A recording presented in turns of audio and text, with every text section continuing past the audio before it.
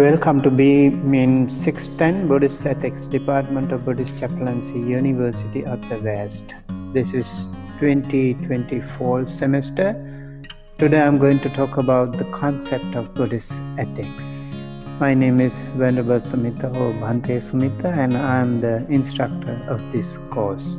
And when it comes to sila or virtue or morality, that is the very foundation of Buddhist spiritual journey.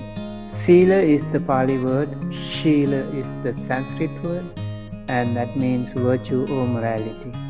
And that is the cornerstone upon which the entire Noble Eightfold Path is built. I'm going to talk about it a little later in more detail.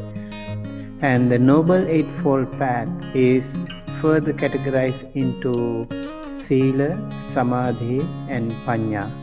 Sila means morality, Samadhi is concentration, and Panya means wisdom. And out of them, Sila is the first step of this spiritual journey. And right speech, right action, and right livelihood are the three factors of Noble Eightfold Path that constitute this Sila or morality or moral conduct or virtue. And practicing Buddhists voluntarily undertake particular set of training rules appropriate to their life situations. Let's check what are those various kinds of sila or ethics that we have in Buddhism. For example, every lay person, men or women, observe 5 precepts. That is the very fundamental of being a Buddhist. If you want to be a Buddhist, you have to practice, you have to observe, you have to follow these 5 precepts, or what we call Pancha Sila. And lay people also, once a month on a full moon day, or what we also call Uposatha day, they observe 8 precepts or even 10 precepts. So they are extra 3 or 5 precepts. So 8 precepts is called Attha Sila, 10 precepts are called Dasa Sila. These are extra practices that those Buddhist people do. For example, in Sri Lanka, every full moon day is a public bank and mercantile holiday, so people can go to the temple freely without any problem. So they are free to go to the temple, and mostly this wonderful opportunity is used by the elderly community, where they find much more peace and harmony. On that particular day, they can go to the temple and they practice 8 sila or 10 sila. The other people, young people, also observe 8 precepts, but mostly it's the elderly community that prefer to go to the temple on full moon day. Somehow, lay people have the opportunity to practice 8 precepts on full moon day. And novice monks and nuns, that is called Samanera or Samaneri. In Sanskrit, that is Shramanera or Shramaneri. They observe 10 precepts. That is called Dasa Sila. And the difference between lay people practicing 10 precepts and Samanera or Samaneri or novice monks and nuns practicing 10 precepts, the difference is when a Samanera or Samaneri breaks any of those 10 precepts, all the 10 precepts will be broken. All the 10 precepts will be affected and shattered. But in the case of lay people, only that particular sila that is broken will be considered broken, and the other precepts are not broken. So being a novice monk and nun is more challenging, and they need to be more committed and more responsible to take care of their 10 precepts. And I remember when I was a novice monk, we also had to observe these 10 precepts every week. So once a week we observe 10 precepts, and we also are reminded that we have 10 precepts to take care of. So it's always constant reminder, and repeating is a constant reminder for us to practice more. Meanwhile, fully ordained monk, or what we call bhikkhu in Pali or bhikshu in Sanskrit, they have 227 rules to follow according to Bhikkhu Patimokkha, that is part of the Vinaya Pitaka code of conduct. And fully ordained monk has 227 rules. Meanwhile, a fully ordained bhikkhuni has 311 rules to follow according to Bhikkhuni Patimokkha. So you can see now, lay people and monastic have very different lifestyles, and how they are determined. Who is a lay person, who is a monastic is determined on the basis of their practices. So lay people can practice 5 precepts or 10 precepts or 8 precepts, and novice monks and nuns can practice 10 precepts, and fully ordained monks and nuns, they practice either 227 rules or 311 rules according to Vinaya Pitaka.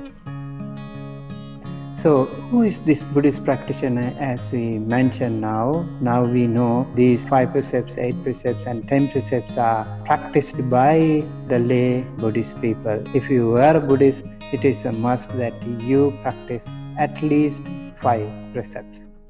And Bhikkhu Patimokkha and Bhikkhuni Patimokkha are the texts that prescribe all those rules and regulations for the fully ordained or full-fledged monks and nuns.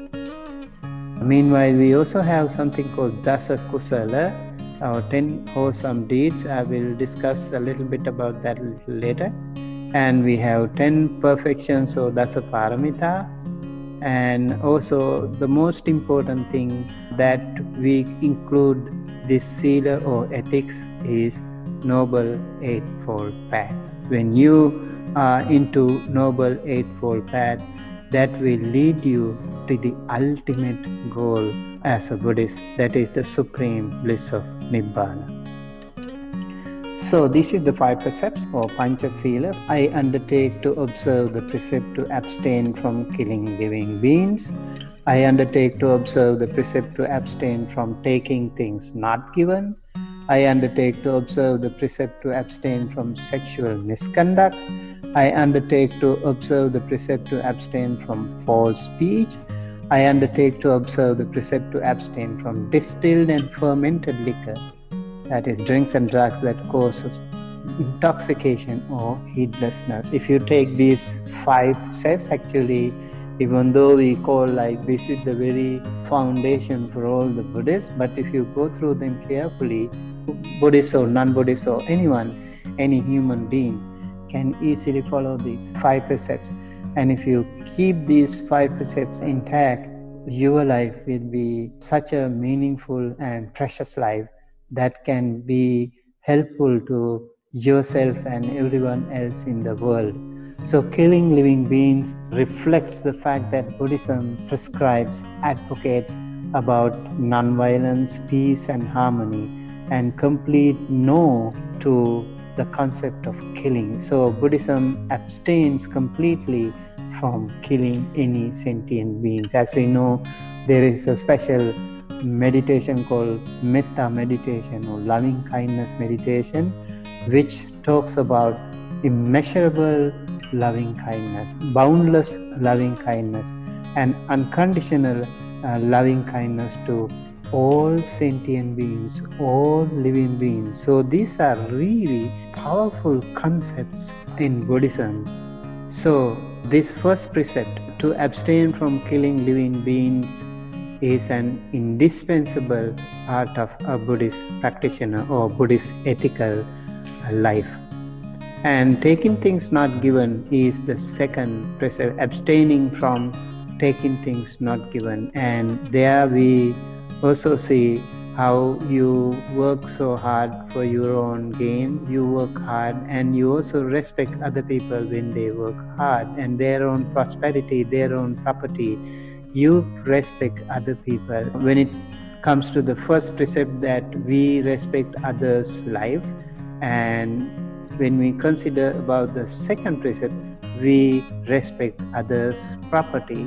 And the third one is to abstain from sexual misconduct. For lay people, of course they can get married, they can maintain their sexual life with their partners, with their married people, that is perfectly all right. But sexual misconduct means you are not going to interfere or intervene or mess up with others' family life. So it's very important that we respect others' family life in order to maintain that beautiful, healthy social life. Now you can see the carefully designed plan to have a wonderful, peaceful and harmonious society where we can see coexistence and very healthy relationships in the society. When you respect others' life, when you respect others' property, when you respect others' family life,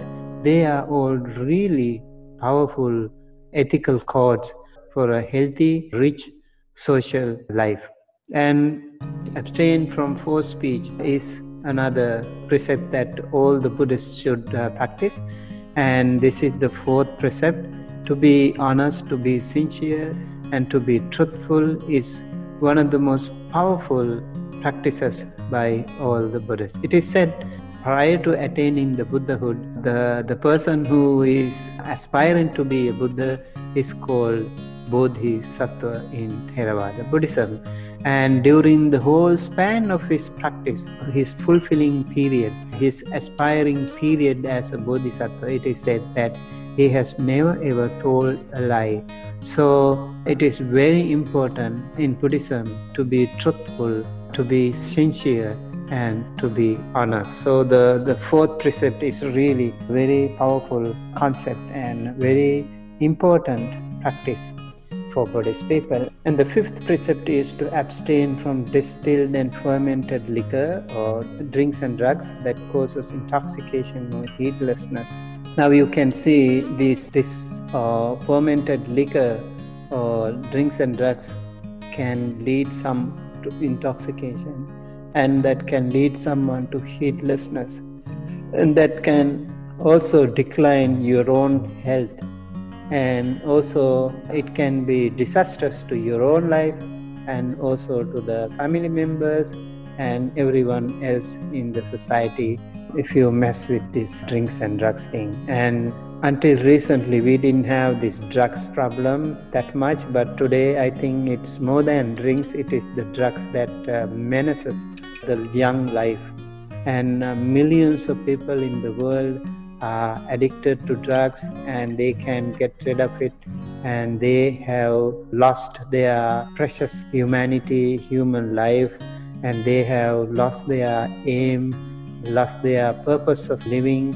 And so it's very, very unfortunate, especially to see the young children, young generation getting addicted to this menace called drugs. So it's very important that we are mindful of our association. For example, the school kids, they should know whom they are associated with, and they should know what are their friends leading them to, and they should be very mindful and watchful all the time what they do and whom are they living with. It's really important. And if you have a bad association, you might be led to some of these unfortunate, miserable situations in life where you can get rid of it. It will be very hard once you are addicted to that. So this particular sila, the fifth sila, it is placed fifth.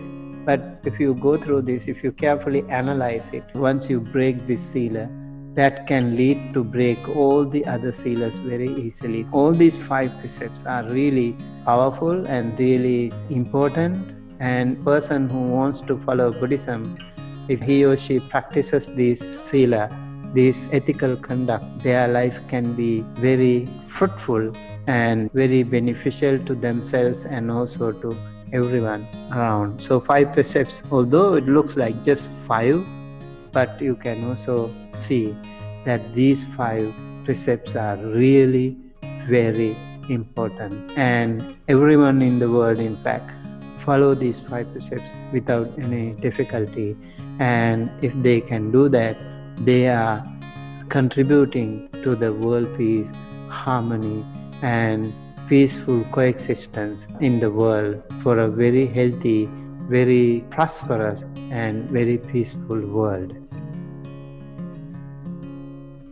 In the 8 precepts, apart from the 5 precepts, we have 3 more, and the third precept is replaced by the sexual activity. I undertake the precept to refrain or abstain from sexual activity. If you see in the 5 precepts, it said, I undertake to observe the precept to abstain from sexual misconduct. So you can engage in sexual activity, but you can't engage in sexual misconduct when you practice 5 precepts. But here on a full moon day, and that's why they do it once in a while, and in that case you completely get rid of it, refrain yourself from sexual activity.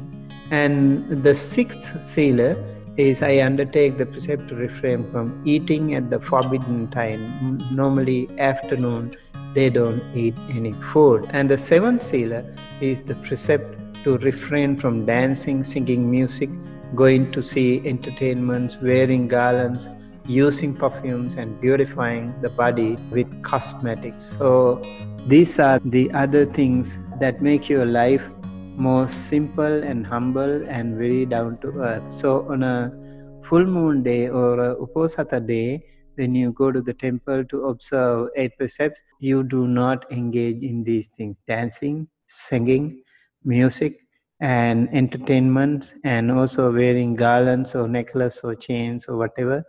And you don't use perfumes and beautifying cosmetics things. You don't use on this particular day.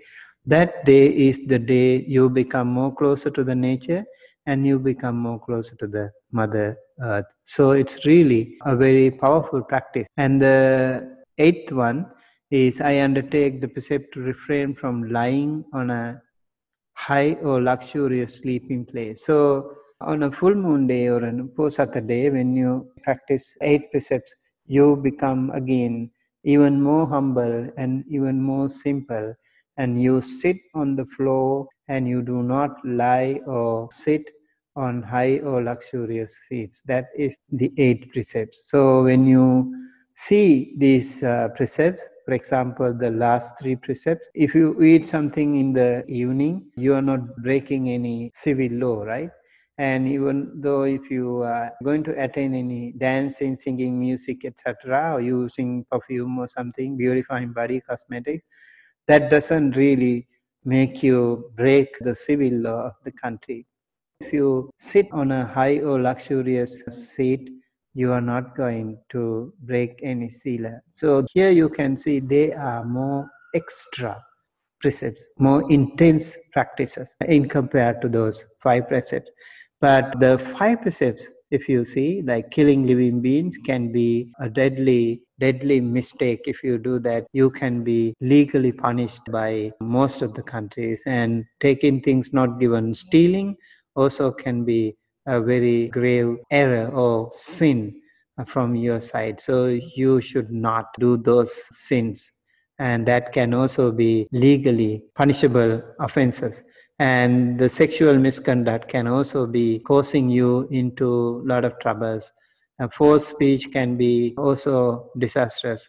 Distilled and fermented liquor, drinks and drugs also can lead you to many other things if you, by this temptation, if you break other sila. So you can see the 5 precepts and the difference between the 5 precepts and the 8 precepts now.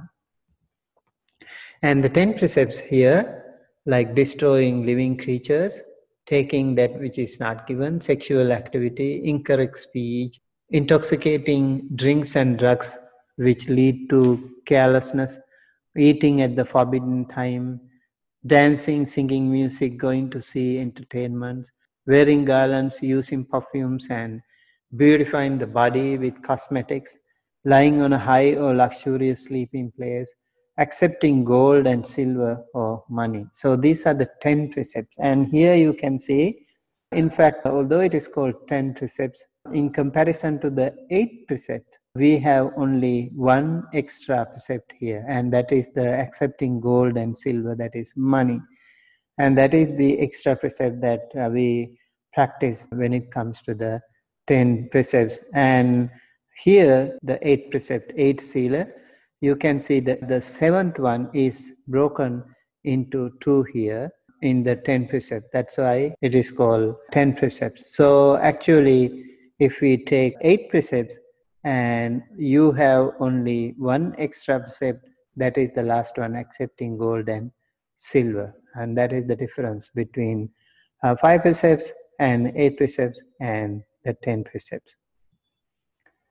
Right, and this is the other one I was talking about, Dasa Akusala, or 10 immoral acts. And here we have 3 categories, what we call 3 sankharas. And we have 3 sense doors. One is the body, and the other one is our verbal faculty, and the third one is our mental faculty or the mind. So all the actions that we do, actually we use these 3 sense doors, either body or the mouth or the mind. And out of these 3 faculties, 3 sense doors, we can do any of these actions. For example, the 3 kaya sankhara or immoral acts done with the body. Here we can see again killing, stealing, and sexual misconduct. And here also you can see part of the 5 precepts are here. So the body is used to break these seals, and killing, taking what is not given, or stealing, and not just sexual misconduct, but also excessive use of sensual pleasures, and that is kamesu michachara. That can be related to not only sexual life, but also excessive use of getting addicted even to our other sense faculties, like seeing or listening or sensing, smelling, or even eating or tasting, and contacting or touch. So these are the 5 other sense pleasures that we have. So if we excessively get addicted to any of these, that can also be a kamesu michachara in a way. So through the body, we do these 3 immoral acts: killing, taking what is not given, and sexual misconduct, and excessive use of sensual pleasures. Vachi sankhara, or the immoral acts done with the speech, we have 4 of them: lying, slandering, harsh speech, or frivolous talk. Lying is called musavada in Pali, and slandering is called pisuna vacha in Pali, and harsh speech is called parusa vacha in Pali, and frivolous talk is called sampappalapa in Pali. So lying is not telling the truth. Slandering is when you see some good people, you try to break them apart by giving some wrong information or something. Harsh speech, you use some harsh words to hurt others, and frivolous talks is mostly the unnecessary, unwanted gossip that we talk about, which are useless mostly. So these are the 4 immoral acts done with speech. And then 3 immoral acts are done with the mind, that is abhijja, vyapada, and miccha ditti. Abhijja means covetousness, greed for others' belongings, or vyapada, ill will or hatred, and miccha ditti is wrong views. So we all have greed. It is natural that for all the human beings, like mundane human beings, average human beings, they have desire, and they have greed. But when it comes to abhijja, that means you greed for others' belongings. It's not only your own belongings, but you are also you are yearning, or you are having a strong desire for others' belongings. That is called abhijja. And vyapada is the ill will or hatred. And this is also not just anger, but it is a little bit more stronger version of that, where you might be tempted to get revenge or revenge others or hate others, or that can be a little bit more harsh or more disastrous, in fact. And the wrong views.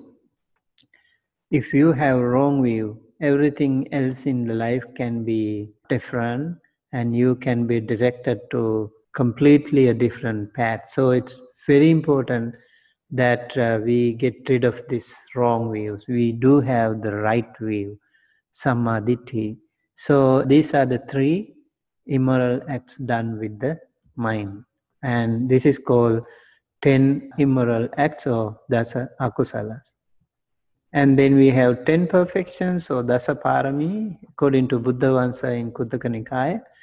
And we have 10 paramis according to Theravada Buddhism as compared to 6 paramis in Mahayana Buddhism.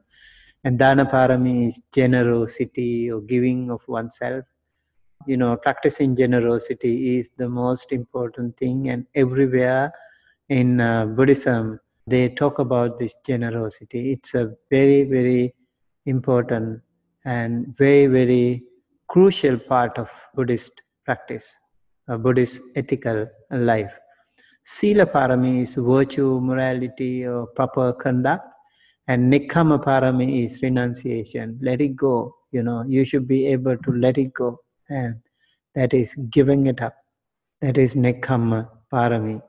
Panya parami is transcendental wisdom, insight, or discernment, where we actually gain by constant practice of mindfulness or loving kindness or any other form of contemplation, meditation. Virya parami is the energy, the diligence, the vigor, the effort. So you need to make a lot of effort in order to achieve your spiritual goal.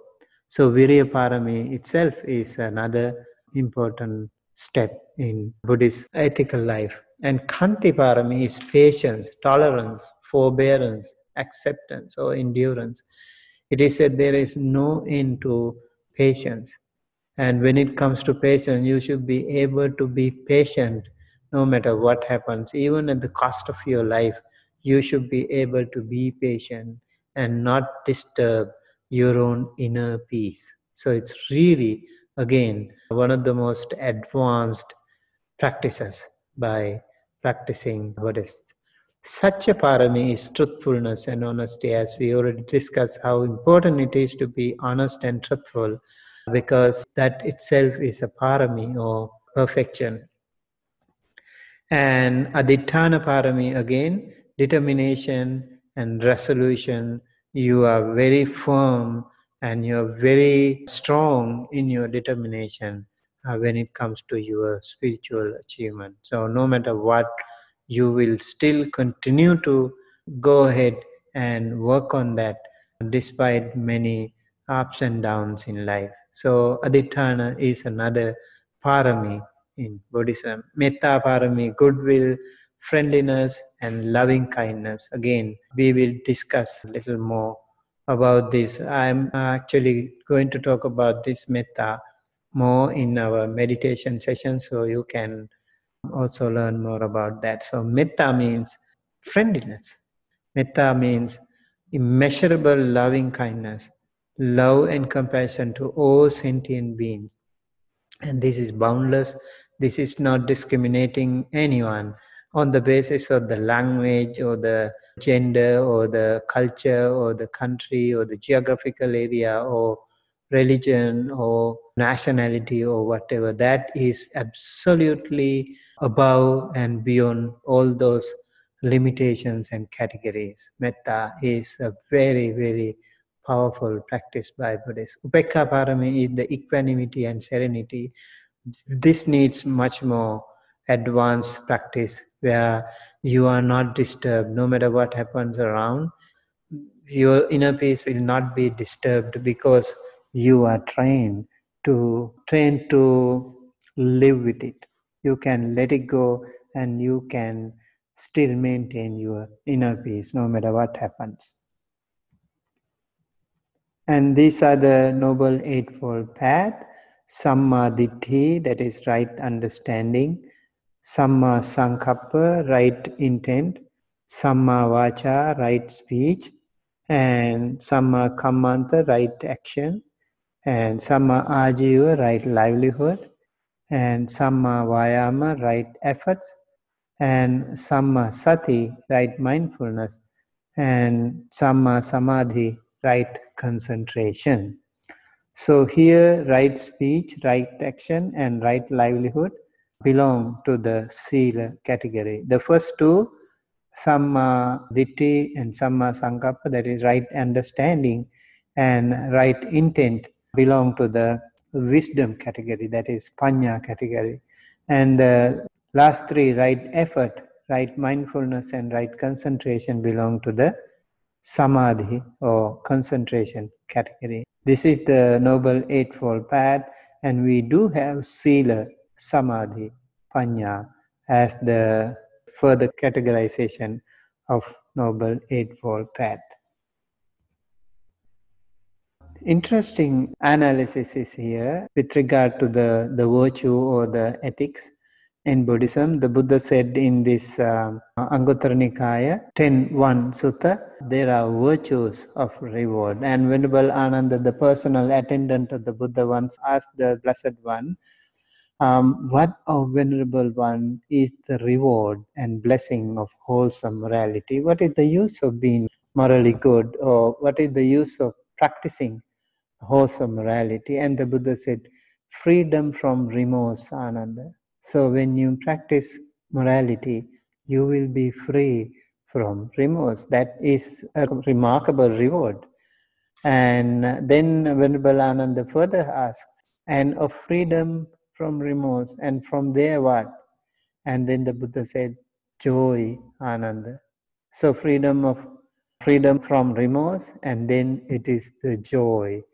And from joy, it is the rapture. And from rapture, it is the tranquility. And from tranquility, it is the happiness.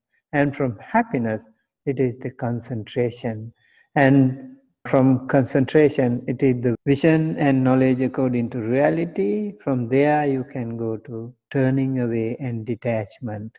And from turning away and detachment, the vision and knowledge with regard to the deliverance, that is the Nibbana or the enlightenment.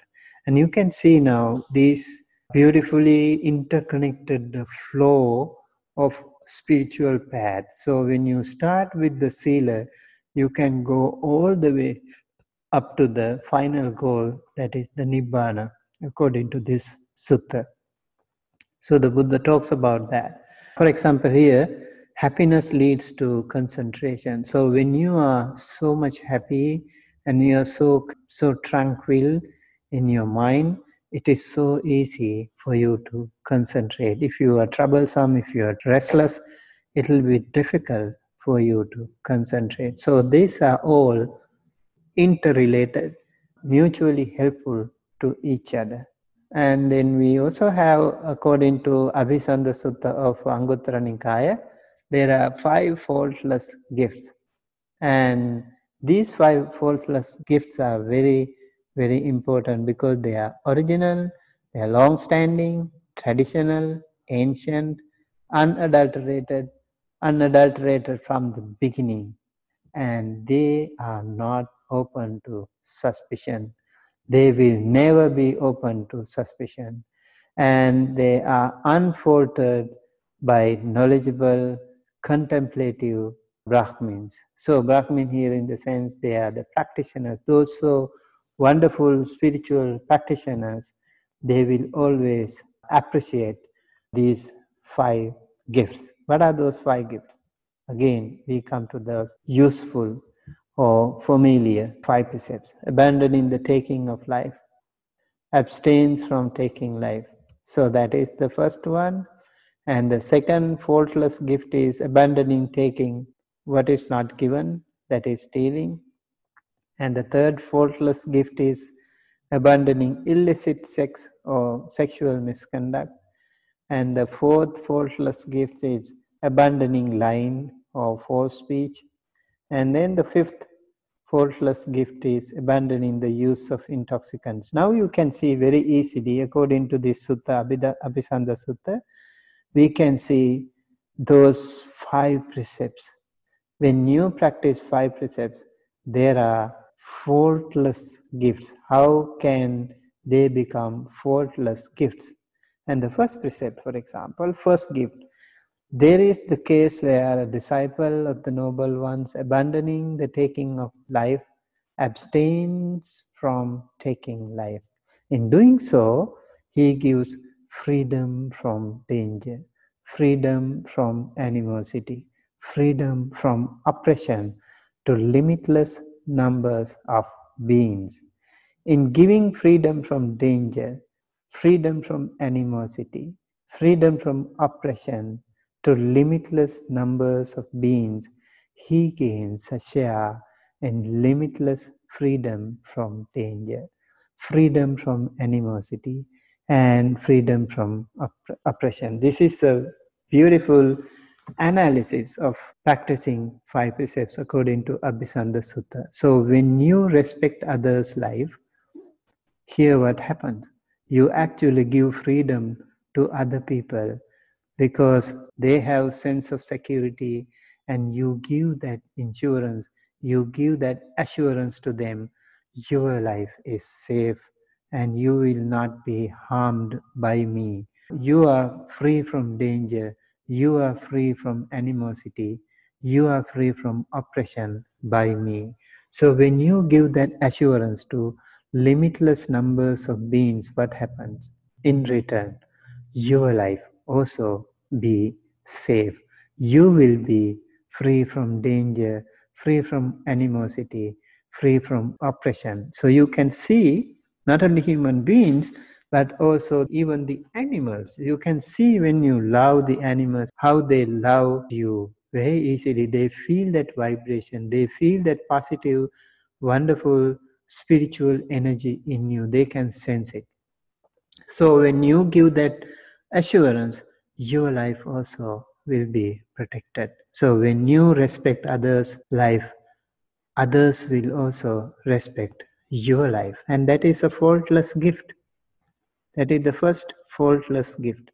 And similarly, when it comes to the stealing, abstain from taking what is not given. When you practice this sila and you give an assurance to others, the freedom from danger, freedom from animosity, freedom from oppression, and when you don't steal, other people feel more safe and out of danger and out of animosity and out of oppression. So when they feel that insurance, they feel that assurance, they feel that sense of security regarding their property, and you will gain the same thing in return. Your property will be protected.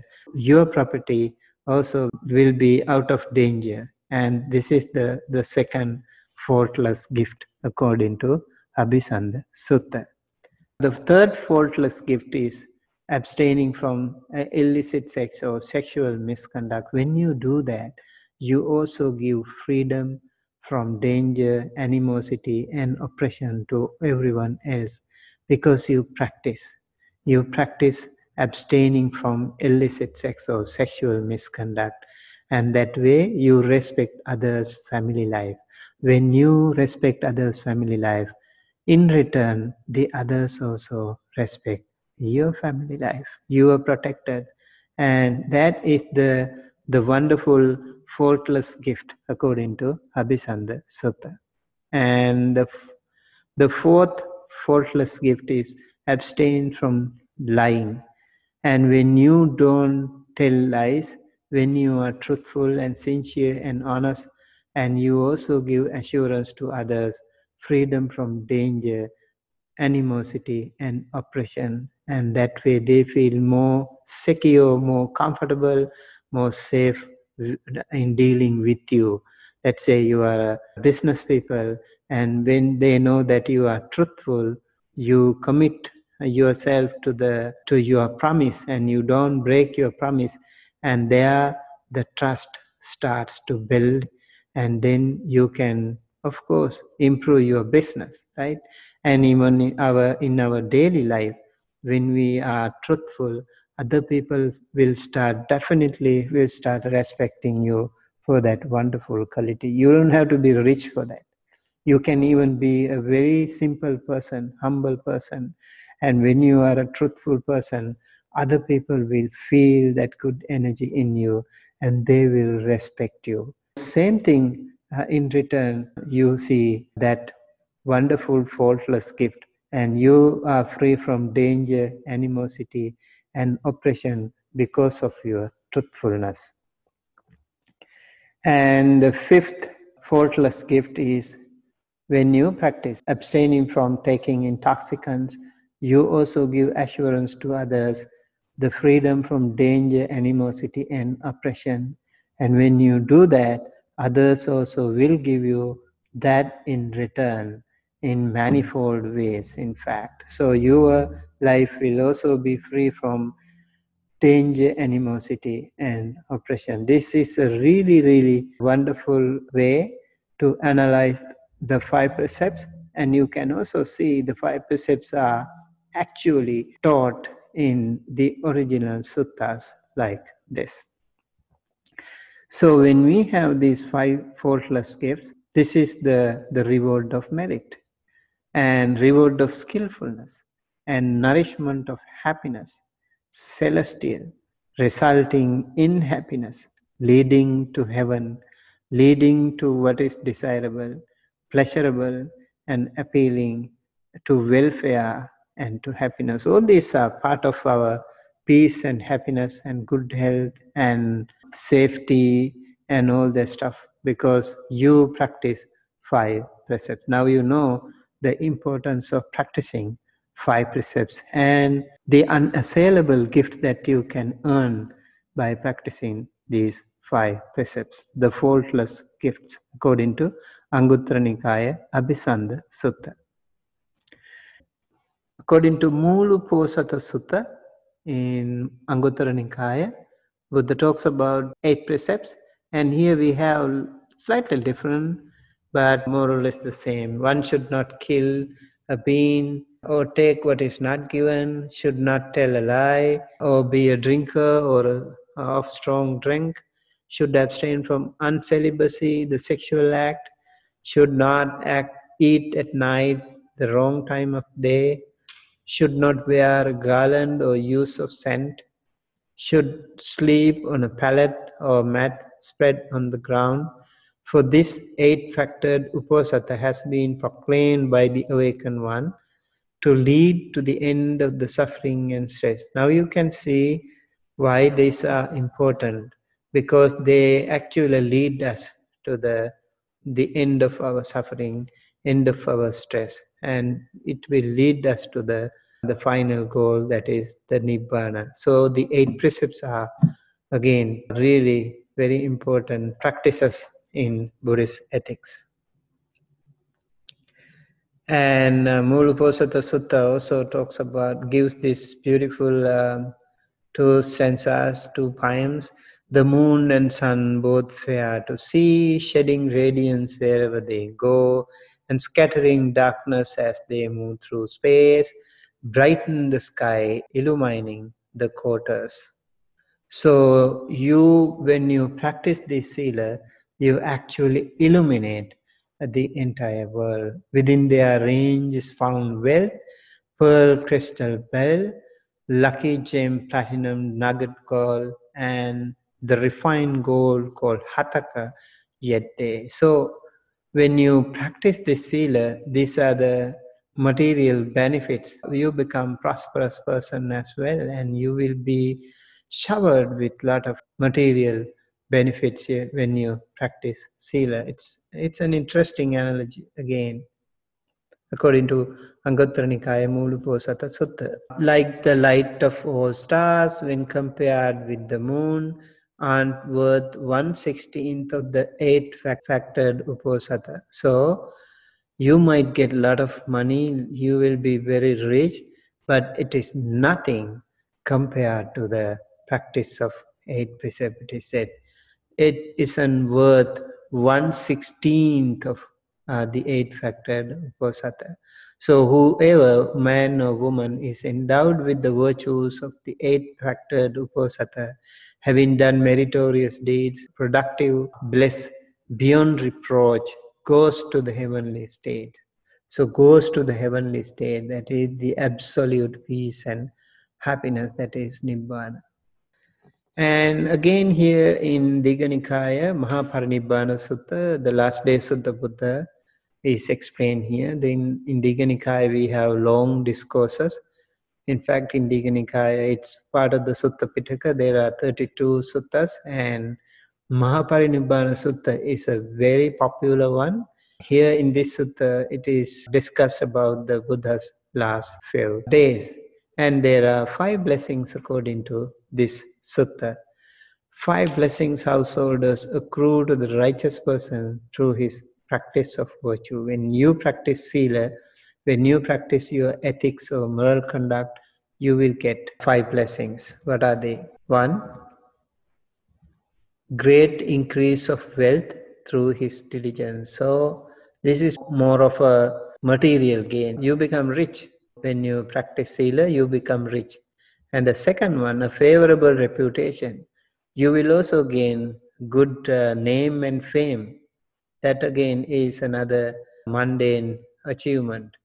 And the third one, a confident deportment without timidity in every society, be it that of nobles, brahmins, householders, or ascetics. Here you can see a little different, but you become much more confident wherever you go because of your sila, because of your practice. When you are honest, when you know what you practice, when you are confident about your practice, you can be very confident wherever you go. You really improve your self-confidence very greatly when you practice sila.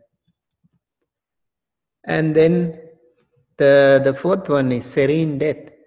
A lot of people, they very restless when it comes to the death, and they become very scared and they don't want to die, and they somehow want to retain their life, and they struggle a lot, they suffer a lot, they undergo a lot of miserable experiences. But the one who practices sila will have very serene and peaceful death. This is a really important, again, blessings.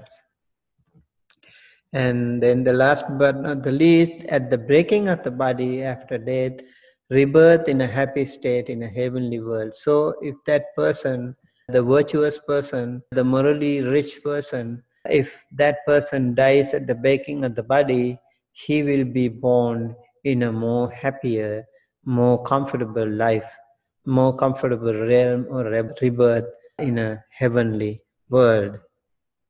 So these are the 5 blessings according to Mahaparinibbana Sutta. When you practice sila, you also have these 5 blessings. According to Mahanama Sutta of Anguttara Nikaya, we also have recalling your own virtues. You can contemplate, you can reflect, or you can retrospect your own sila. You can look back into your own sila or virtues or moral conduct. And that way, you will also be benefited much more.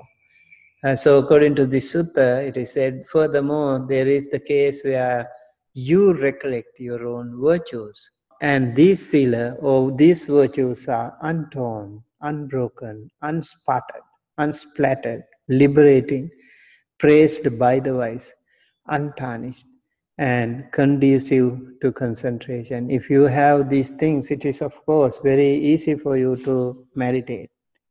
Very easy for you to meditate. That's why those practitioners of meditation, for example, if they are lay people, they observe 5 precepts or 8 precepts or 10 precepts, and that way their sila can help them gain peace and harmony and happiness, and then their mind is able to concentrate more intensely. According to the sutta, at any time when a disciple of the Noble One is recollecting virtue, this is called sila anusati. His mind is not overcome with passion. When he does that, his mind becomes very detached and not overcome with aversion, very kind, and not overcome with delusion. Everything is very clear to that person. So his mind heads straight and based on virtue. These are some of the benefits of Sila Anusati. And according to Mahanama Sutta, it further says when the mind is headed straight, the disciple or the noble one gains a sense of the goal, gains a sense of the Dhamma, and gains joy connected with the Dhamma. All these are interconnected again. He or she recollects the virtue, and then his or her mind, when it is not overcome with passion, not overwhelmed with aversion or delusion, what we call raga, dosa, moha, passion, aversion, and delusion. When we are away from that, free from that, our mind becomes straight, and because of that virtue and morality, then it is easier. You feel, you can sense your spiritual goal. You can sense also the Dhamma, and you can, of course, sense that joy. It will be connected with the Dhamma. In one who is joyful, rapture arises. In one who is rapturous, the body grows calm. And one whose body is calm experiences ease. So when your body is calm, it is more easy and more comfortable. In one at ease, the mind becomes concentrated. So you see, these are actually interconnected. Your mind has to be head straight, and then you also needs to sense the goal and the Dhamma, and then your joy connected with the Dhamma. And when you are joyful, the rapture arises. When you are rapturous, the body grows calm. And when the body goes calm, you feel more ease. When you are at ease, then it is easier for you to concentrate. Now you can see that logical sequence here. And according to Sikha Sutta, Anguttara Nikaya, there are 4 types of individuals, and they practice the precepts and support others practice too. So that is one thing. Okay, here we talk about the one who practices for his own benefit but not for that of the others. There are people like that. They practice for themselves, not for the others. There are some other people who practices for the benefit of others but not for his or her own. That's another side of the coin. And then there are people, the one who practices neither for his benefit nor for that of the others. So there are some people who do not practice for the benefit of himself or the others. And the 4th category is the opposite, the best.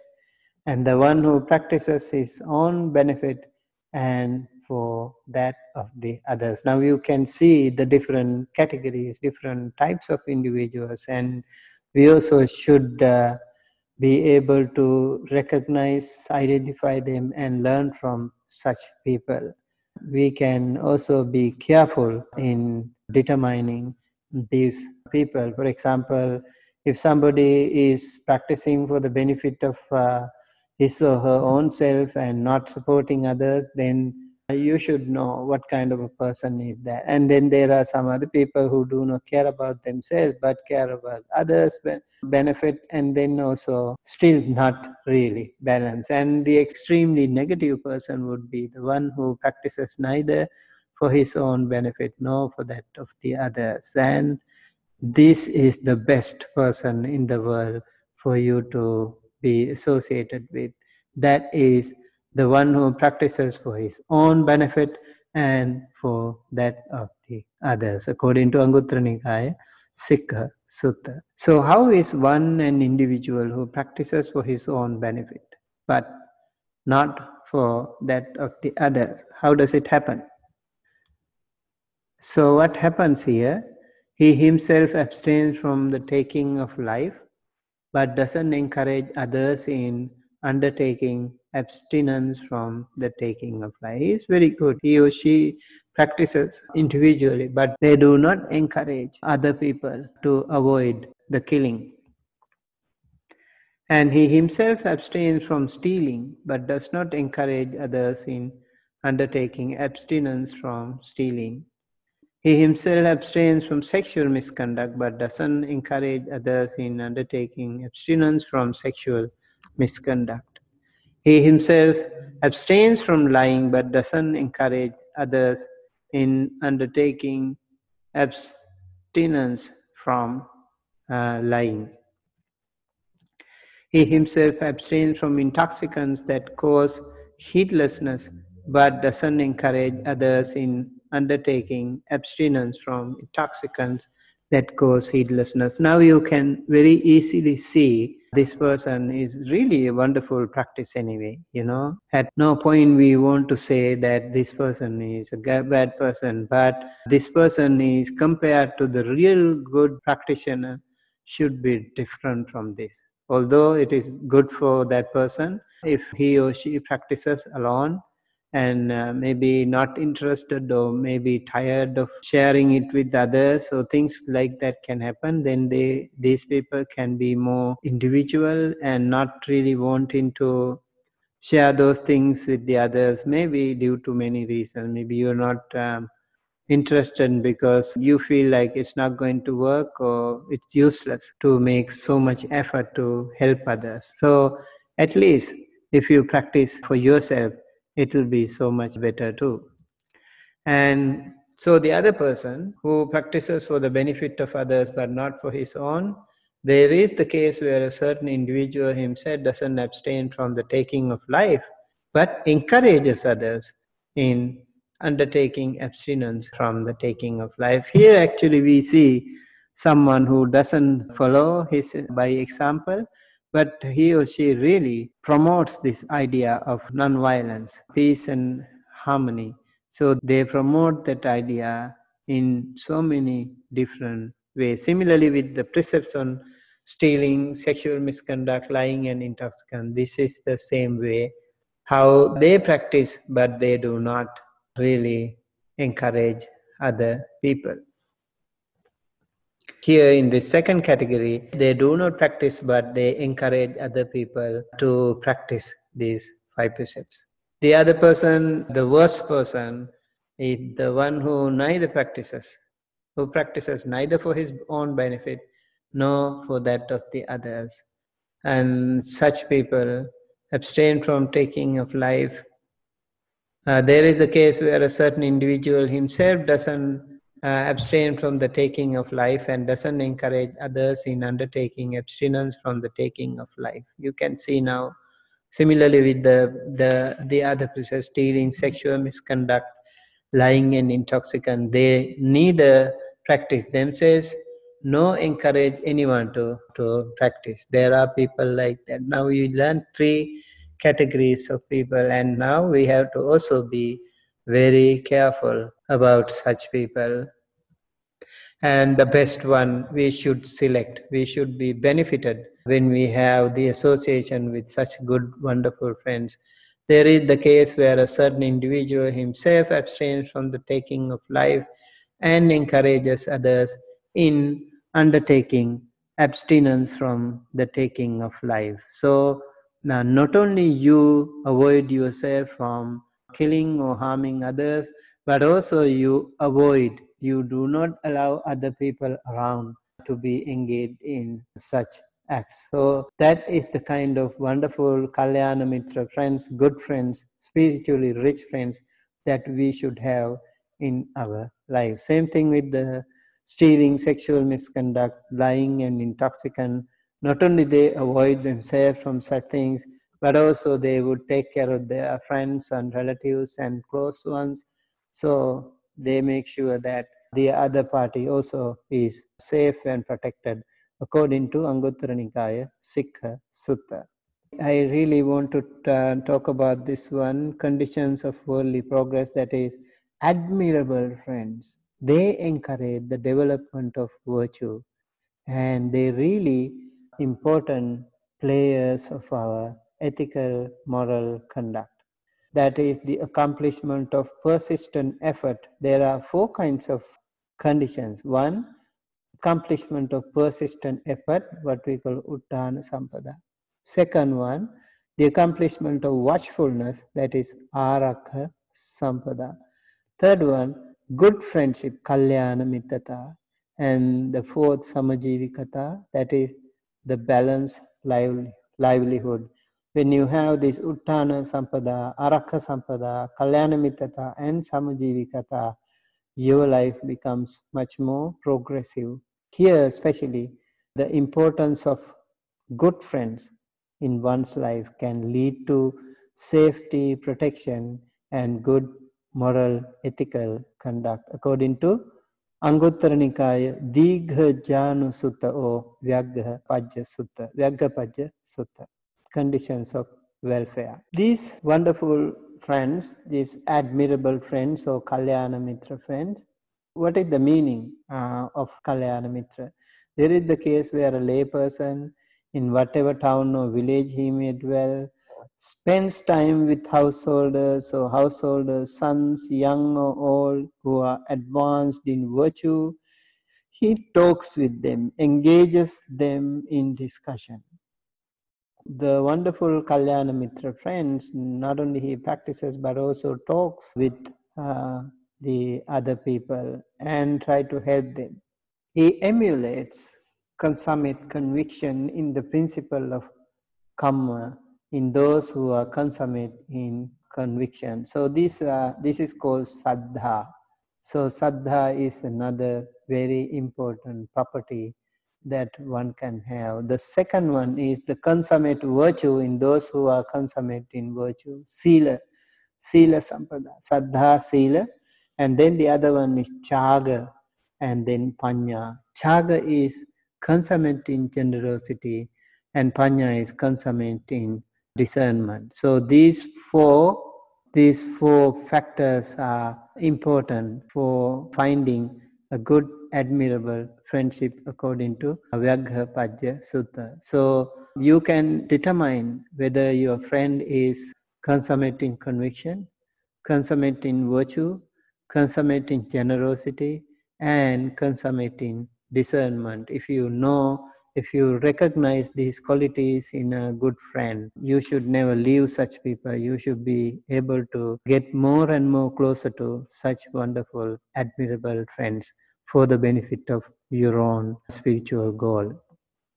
And in order to do that, according to Theravada Buddhism, in our day-to-day practices, we use this wonderful Pali stanza. This is like a mantra.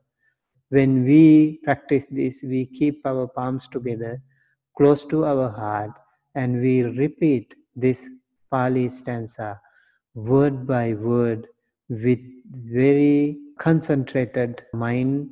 And then when we keep reciting this every day, it is said, you will never be in short of wonderful good friends, admirable friends, Kalyana Mitra friends in your life. Wherever you are, whenever you need some help, you will always get some wonderful friends. And this stanza is the powerful mantra that you can also practice every day if you want some good, admirable friends and Kalyana Mitra friends. That is, Imina Punya Kangmena Mame Bala Samagamu Satang Samagamu Tu Yava Nimbana Pattiya.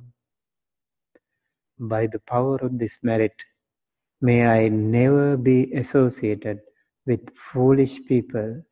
May I always be associated with good, spiritually rich friends until I achieve the supreme bliss of Nibbana. Imina Punya Kamena means by the power of this merit. Mame Bala Samagamo means may I never be associated with foolish friends, foolish people. Satang Samagamo Hotu means may I always be associated with good, spiritually rich friends. Yava Nibbana Patya, as long as I achieve my own liberation, my own Nibbana, may I always be associated with wonderful, admirable friends, wonderful Kalyana Mitra friends in my life. If you keep praying You will always get them in your life. You will meet them no matter what, no matter where you are. You will find them somehow when you are in need of such good friends. Okay, I think with that we conclude for today, and thank you for joining us. I hope you learned something more about the Buddhist ethics and the importance of Buddhist ethics. And if you need more help, you can always contact me. This is our information contact number. And thank you for joining us. That's it for today, and see you again. Wish you all a wonderful week ahead.